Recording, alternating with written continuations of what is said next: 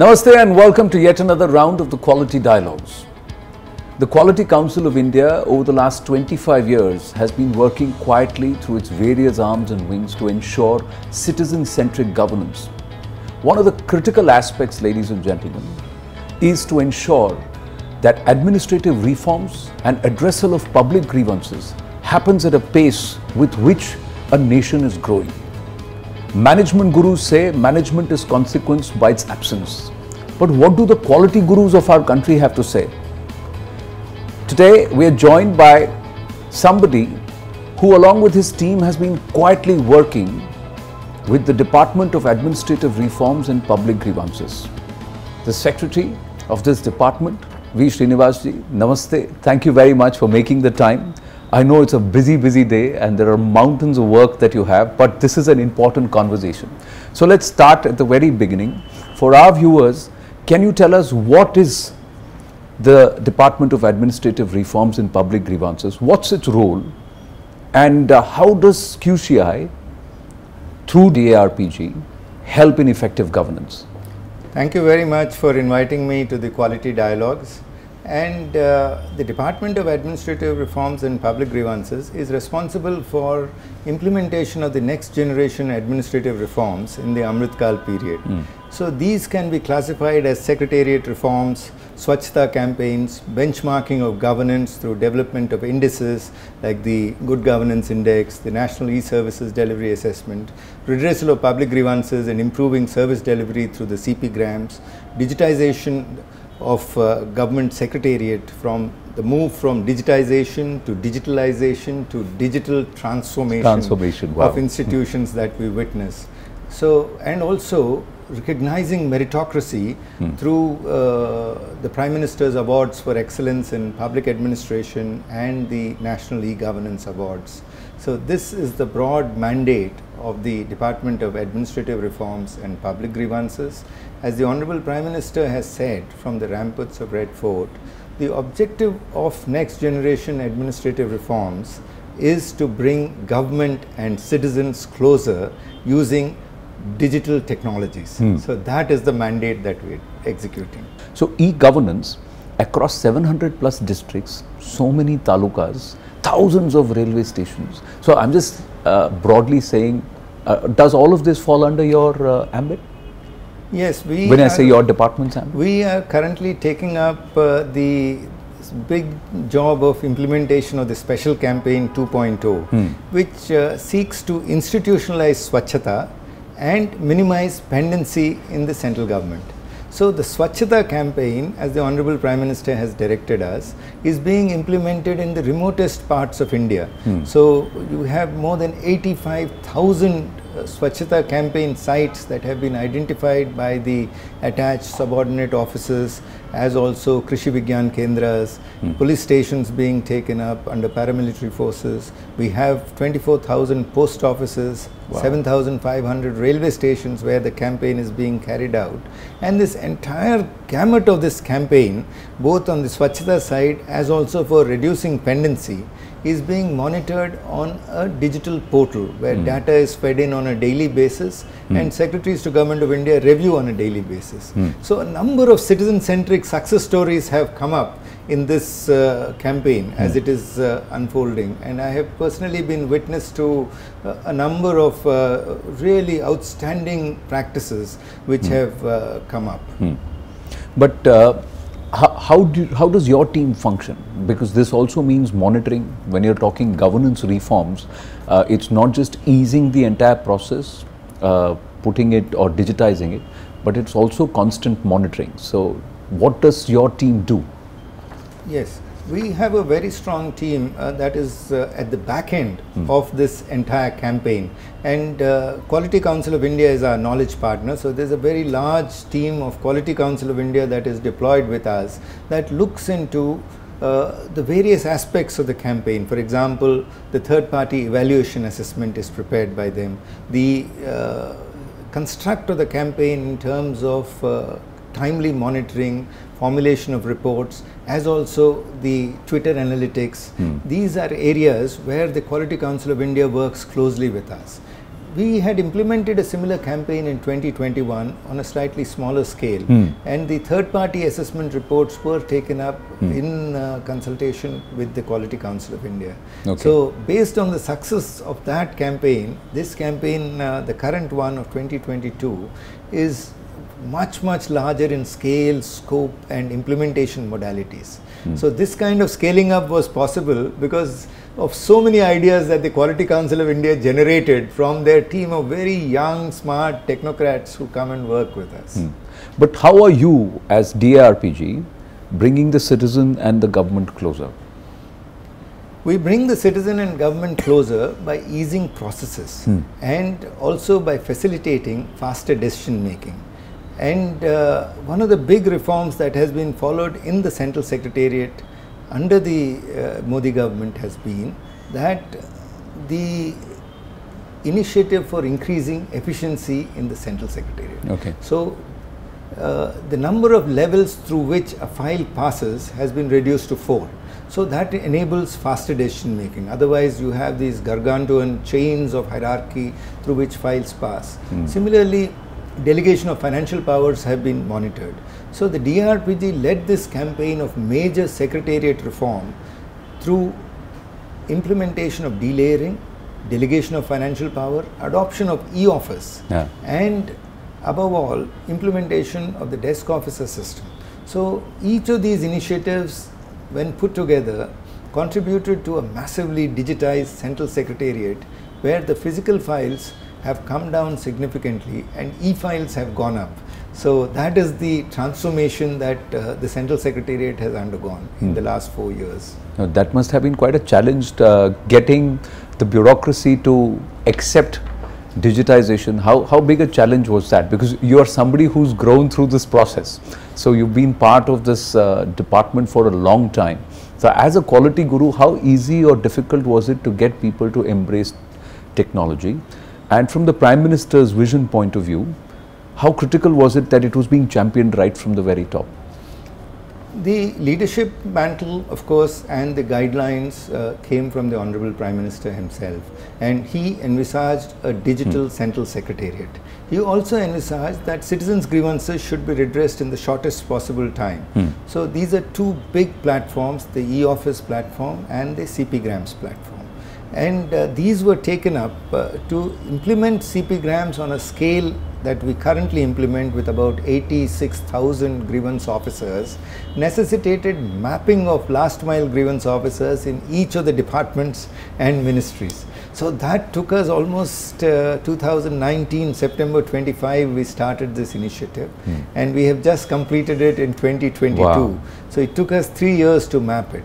Similarly, e-office version 7.0, which is now fully adopted in the Central Secretariat, also took an equally long period of time because it needed upgradation of a secretariat or a ministry and a department from version 5.6 to version 6 to version 7.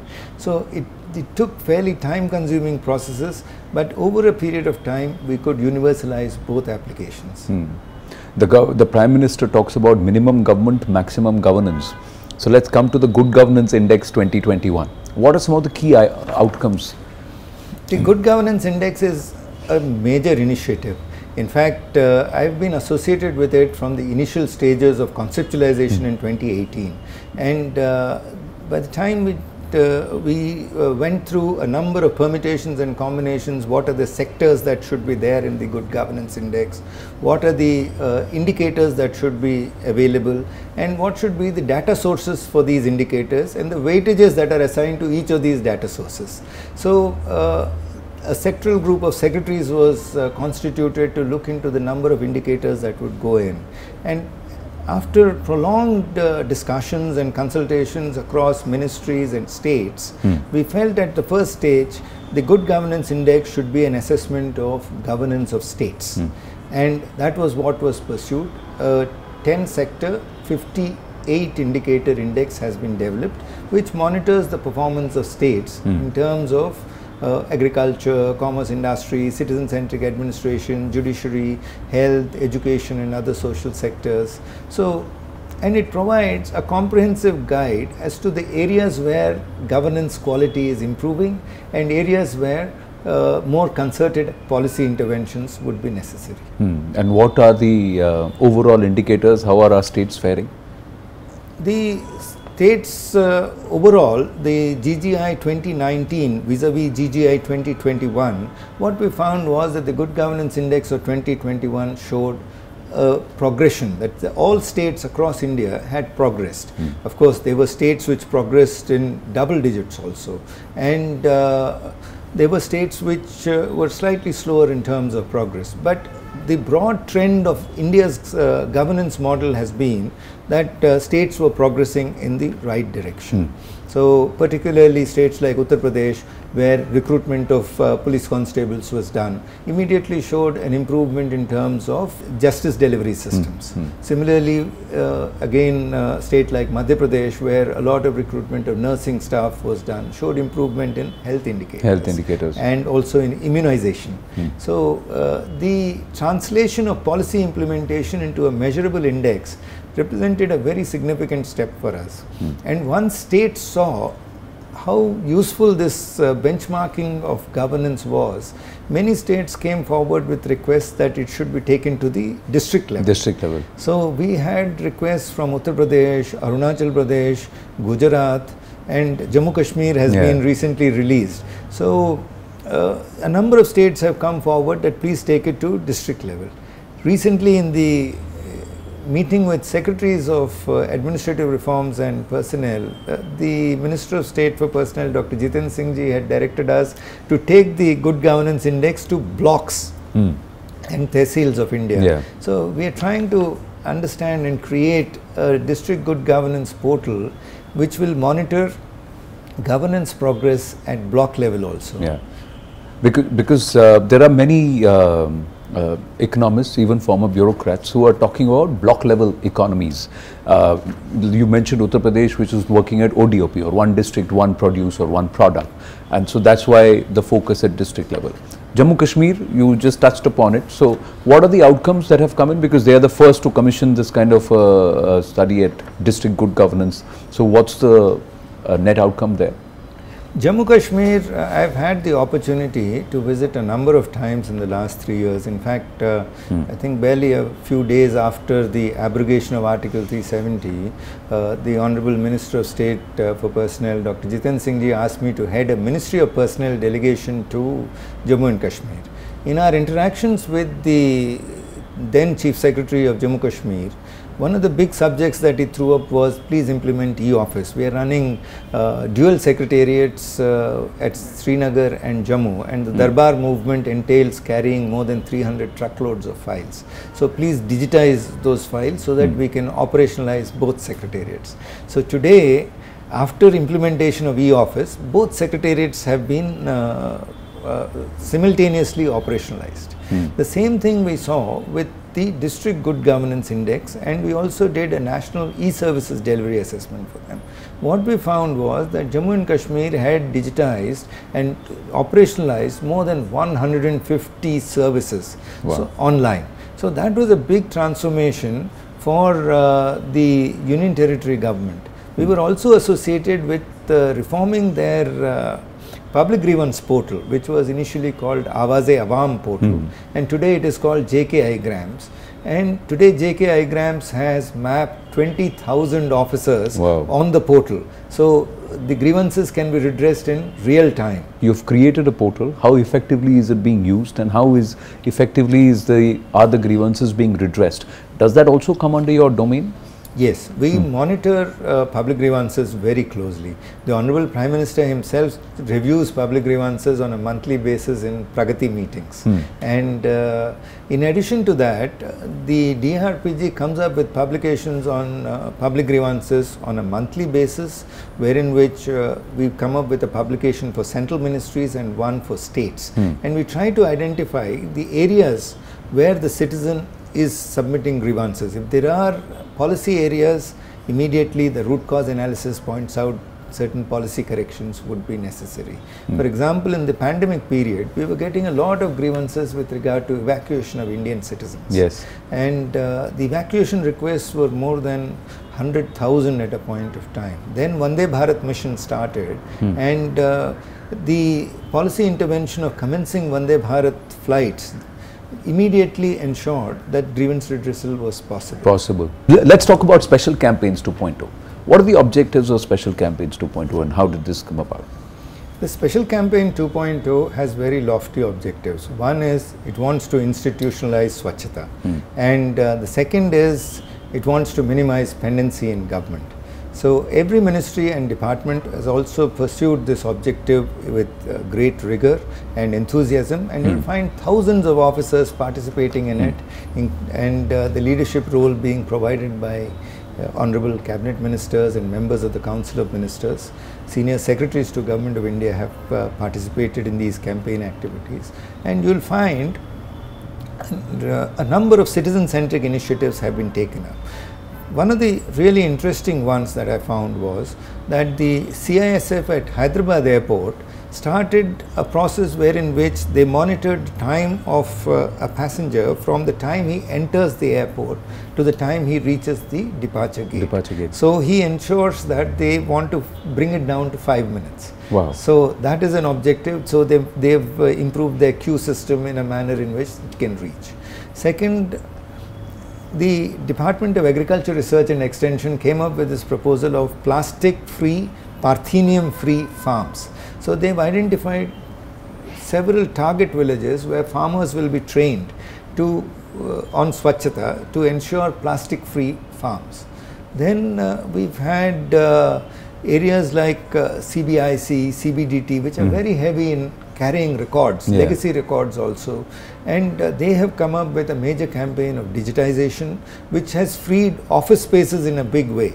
And for example, CBDT, which has a huge citizen interface in terms of income tax, payees coming and asking questions regularly, has come up with an approach wherein which they would like to bring the number of public grievances to target zero. So that is what they have been pursuing, and what we have seen is more than 85,000 cleanliness campaign sites where it is being taken up. The Ministry of Railways has come up with 100% mechanized cleaning in major railway stations. So we don't see any major broom cleaning, you know. So you have mechanized cleaning using 20 types of machines which is being taken up. So every ministry is coming up with new things, and Department of Posts, I must mention, has taken up linking Aadhaar with your bank account, so that the postman has a role in it. Similarly, I attended a town hall meeting of pensioners in which more than 80 years old pensioners could use the face authentication app in the month of October for submitting their Jeevan Praman certificates. So the response not only from government servants but also from citizens to this campaign has been overwhelmingly supportive. But that also means huge pressures digitally in terms of a digital infrastructure to be able to handle this. One is you will have tons of scrap to deal with because physical files will become redundant the moment they are digitized. The other aspect is to keep it A, digitally secure, and B, minimize or make the interface user friendly for the person who's coming on. The other thing is also awareness. So do you play a role in trying to build awareness? Do you have interactions directly with the citizen as far as grievances redressal is concerned?